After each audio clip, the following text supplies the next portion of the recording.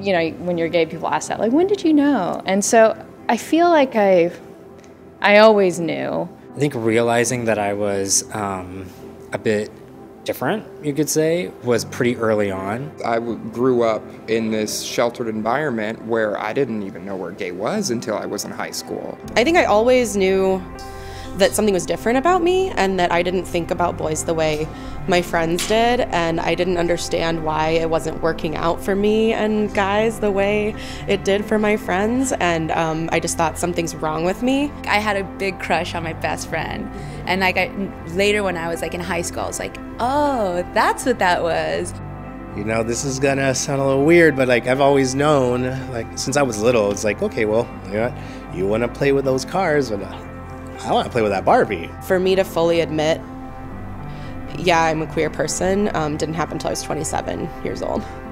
I can't ever think of a time where I didn't think I was LGBT, honestly. When I came out to my dad, I got, you know, like, it took him some time. I came out to him in a grocery store, in the baking aisle, when we were getting chocolate cake mix, and I'll never forget, because it probably was not the place to tell him something like that. And he turned to me and he was like, okay. I literally just said, hey, this is very important to me, but I just wanted to know that I'm gay. And there was just silence in the room. It was dead. My mom gave me this mom look, which was, you can always change your mind. Really hard time with my folks. I'm his son and I have to be a certain way, and he was raised as like a macho, like, you know, Hispanic man, and so that's how it has to be, and there's no other way to go. I'm not changing anytime soon. I was created this way. I was trying to muster up the words and put it in Spanish because they only speak Spanish, and out of the nowhere, my mom says, you know what, it's not a punishment. And she just gave me a hug and we started crying, and then my dad gave me a hug, and they both said they love me and that no matter what happens, they're going to be there for me. I said, you know, Mom, I just want to talk to you. I want to tell you, you know, I'm gay.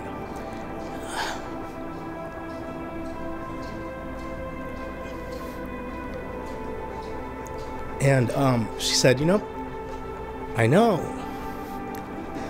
I've always known. I'm your mom. Being a mom, that like, you know your kid, so my mom knew I was gay before I was gay. And she was totally cool, my dad was totally cool. There was a little bit of like some tension. My mom blamed my dad for me being gay. Like it was like his fault for some reason that I was gay, because I would like wear his clothes and stuff. And I remember when I finally got it together to tell my cousins, my cousin Peter is like so cute. He was like, oh, thank God. Like if you had told, we knew you had something to tell us, and if it was that you had a boyfriend, I was going to be really worried about you. Because like my whole family, like everyone knew. That's who you are. That's how you were created. So we're gonna love you. I said, are you still gonna love me? And she's like, of course I love you. But then she had all the questions like, but you're so feminine, and is this because you moved to California? It wasn't as much the coming out factor, but then entering the actual community, you know, as a newcomer.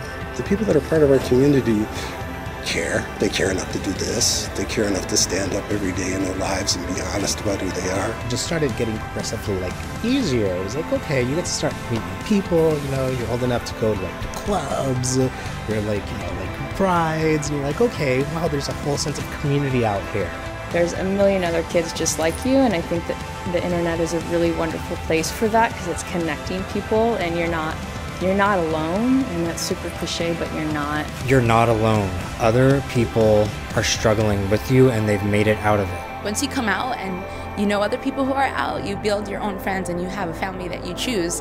You will find friends, you will find your way, you will find your path. When you start being your authentic self, you just start like glowing from the inside, and I feel like everyone can see that in every part of your life. If I could do it, hands down anyone can do it, because that was a hot mess. If you would have told me that it gets better, then I would not have believed you.